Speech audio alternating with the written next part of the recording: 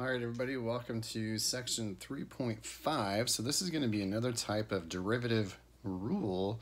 So let's see how this might apply to actual derivatives. Okay, so example 1, find the derivative of each function. All right, that one's pretty easy. 2x plus 3. Okay, part B, x plus y to the third plus y is equal to negative 2. Well, this is a little weird. I'm not sure about that one. And then this one, part C, sine of xy is equal to 4. That I'm not sure about either. So that first one I could do, but these second two, there's something weird about them. So what is it? Well, both of these two examples, or both of these functions, they are in terms of x and y. It's in terms of both. You have x and y running around on the same side. It's not like part A where you can get it so it's like y equals, at least not very easily. So I have both, it's in terms of both variables. So functions like these are not explicitly defined in terms of x. Instead, they are defined implicitly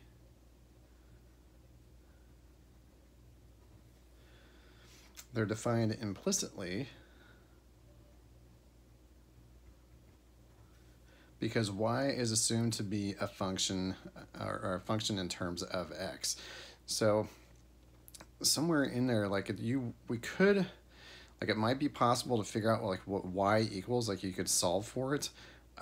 We just don't know what it is right away. So it might be, just x depending on the type of equation, or x squared plus 4, or even sine of x, but we don't know for sure because you don't exactly know how to solve this out. So y is some kind of unknown function of x, but it is still in terms of x.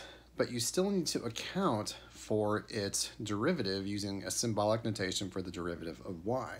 So what is the derivative of y?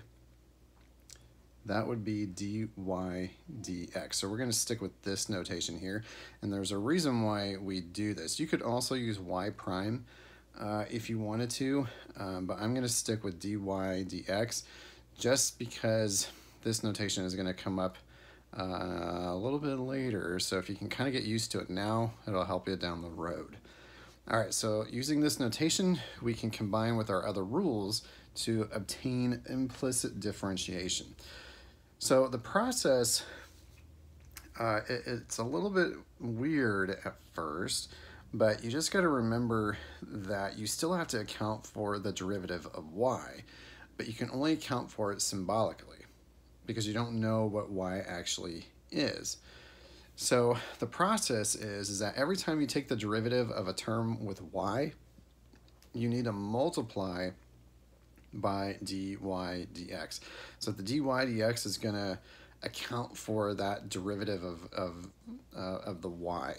So once you've taken the entire derivative of the whole function, so like you would do the entire thing, you can then solve for dy dx. So your answers a lot of times are going to have x's and y's, both of them in there.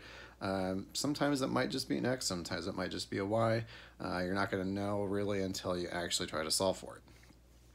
Okay, so let's try this process out with that previous function from example 1, part B.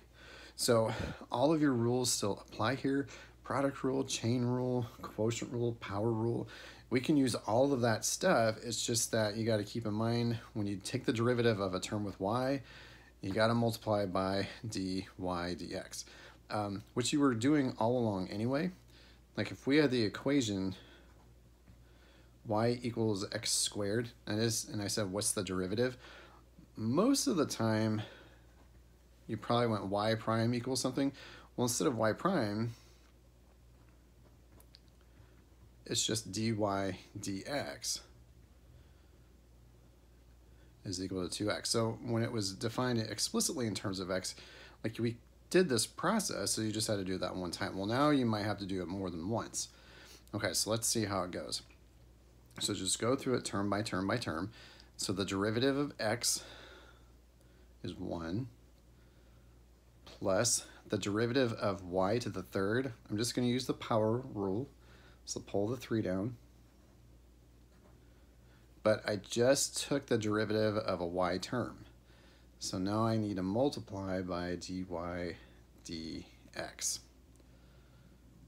Okay, so then plus the derivative of the next term, the derivative of y is just 1 times dy dx, just like it was before. When you took the derivative of that y, you wrote dy dx, so same thing.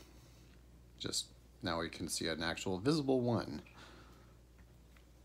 And then the derivative of -2, that's just a big old constant. Okay, so there's the process to start. Well, now that you've taken the entire derivative, now you can solve for that dy dx. So we're going to solve for this dy dx here. And it's okay if you have more than one, just treat it like a variable and solve for it. So we're going to swing the one over to the right, and at the same time, let's factor out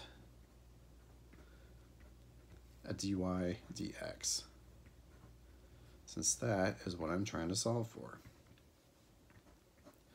So now that I've factored it out, now I can just divide by the stuff in the parentheses.